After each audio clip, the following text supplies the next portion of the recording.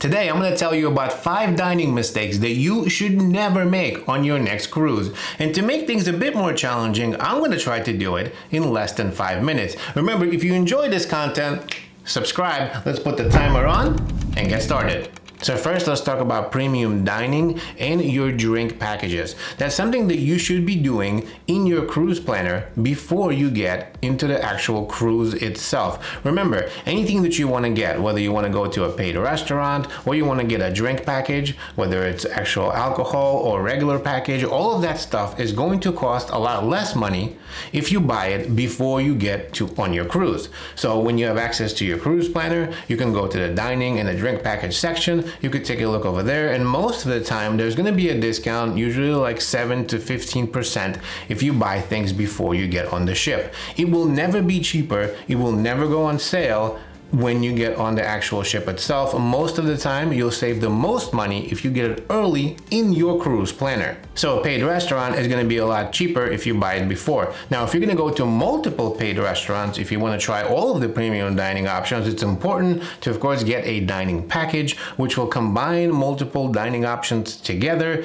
and will save you even more money. Now buying the alcoholic all you can drink packages is a great idea if you're doing a lot of drinking. But if you're going to be out all day adventuring when your ship is in port, you might not be utilizing those packages a lot, right? So if you have a lot of ports on your itinerary, it may be a good idea to pay per drink versus getting the package. Now I know it can be really confusing, versus paying for the drink itself or getting the all you can drink package. There's actually a website that you can use which will help you calculate this. I will put the link to this website in the description of the video. Make sure to check it out. But otherwise, just consider what you want to do. Now the non-alcoholic drink packages are a great idea if you plan on, like I said, drinking, right? They have freshly squeezed juices that are included, a lot of the times premium coffees and teas, and the premium water is also included in those drink packages.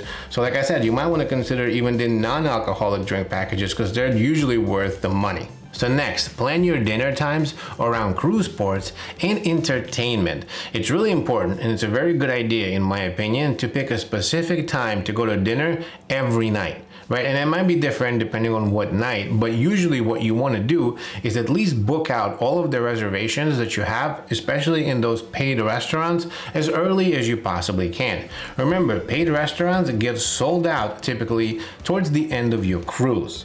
During preferred times and during sea days, it's also very difficult to get reservations. Also, if you have a large party, you definitely want to make sure that you make your bookings early. So at minimum, when you get to the ship, you want to go to any maitre d' at any restaurant and ask them to book out your reservations, have a list ready of your preferred times, and hopefully you have that stuff already mapped out. So for example, if you get to a cruise port and the ship leaves at 5 p.m., right, everyone is going to try to go to dinner around 10 or 6 because that's when they're going to get back onto the ship. So it's quite important, if you're going to do that, have a reservation ready so you can get in and eat when you want versus having to wait and possibly have to get in at 8 or even later. Now a few more pointers. Remember, dinners on cruises take a little bit longer, so plan ahead, and the tips are always included in your drink and food packages. So I mean, you can tip extra if you wanted to, but it's not expected at all because when you buy a package, that tips are always included in that package. Now, if you're not going to get a package, a good thing to do would be to take advantage of the allowed limits of alcohol and water that you can bring on board with you before the cruise. You can always check with the cruise line themselves, but there's always a limit to the amount of water or wine or even hard liquor that you could possibly bring with you on board. Remember, the main dining room serves 3 meals per day. Breakfast is usually better at the buffet.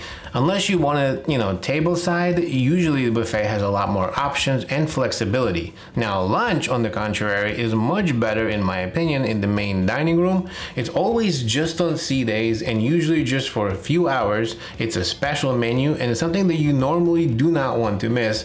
Lunch on sea days in the main dining rooms is usually very good and you want to make sure you get there. The same thing goes for dinner, especially on formal nights. Specifically, the last formal night usually has a lobster, prime rib, beef Wellingtons, baked Alaskas. All the top-end food menu is usually saved for that last formal night to impress you. So it's important for you to go to the main dining room for that last formal night.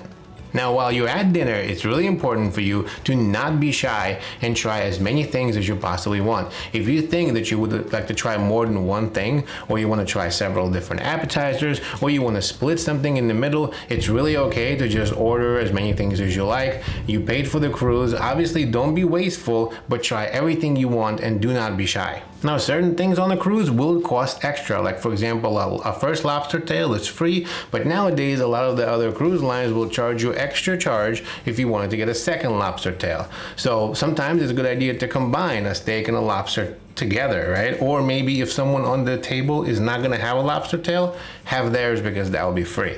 There's a lot of different ways to do this, but the idea is you definitely want to make sure that you order multiple things so you try everything. And last two tips for you: if you do end up getting your drink packages, remember the premium upgrade for a drink package always has top shelf liquor included in it, but that's not something that your bartender is going to give to you by default. So for example, if you have a premium drink package that includes top shelf liquor and you go and you order something, you definitely need to tell them that. You need to tell them that you want a top shelf brand in your liquor, even if you have the package. Now, last pro tip for you, it's really important, in my opinion, to bring water back to your room, right? When you get to the room, ask your attendant to clear out your refrigerator of all of those drinks that cost extra to make room for your water bottles or whatever drinks that you want. And every time you walk by a bar or somewhere that has that, if you have the unlimited drink package, then you grab a water, bring it back to the room with you and put it into the fridge. This way, at 1 a.m. in the morning, if you're thirsty, you're not going to be running around looking for water, or worse, paying for the premium water that's in the room that does cost extra, even if you have the drink package. And that, ladies and gentlemen, wraps up all of the dining mistakes that I try to never make on my cruise. I hope you enjoyed this video and found it helpful. Thanks so much for watching, and I'll see you in the next one.